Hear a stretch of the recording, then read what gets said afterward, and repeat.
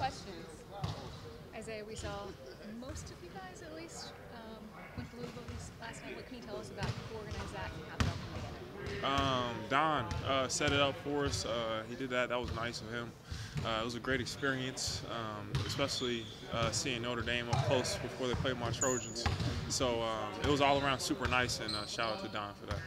What can that type of experience kind of just do for, these are team bonding things that you guys do throughout the preseason to keep you together through the season? Those are big, I think. Camaraderie is big, you know, especially here in the league.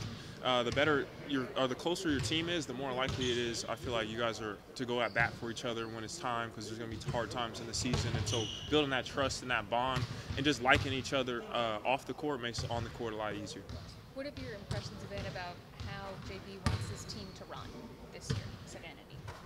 They've been good. You know, he's been pushing us to really rebound and get out, and I think emphasis on those rebounds and then getting out is good for us. But also, it's been a lot of fun. You know, everyone's touching the ball, getting good shots, getting easy threes, and also touches at the basket. So, like, that's fun basketball, and hope we can continue that into the season.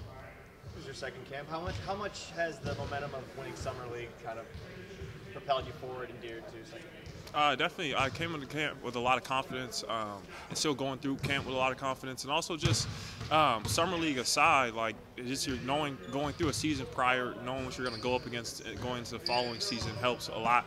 But for sure, Summer League was great for my confidence, but now it's just it's a new thing, and I'm on to the next task.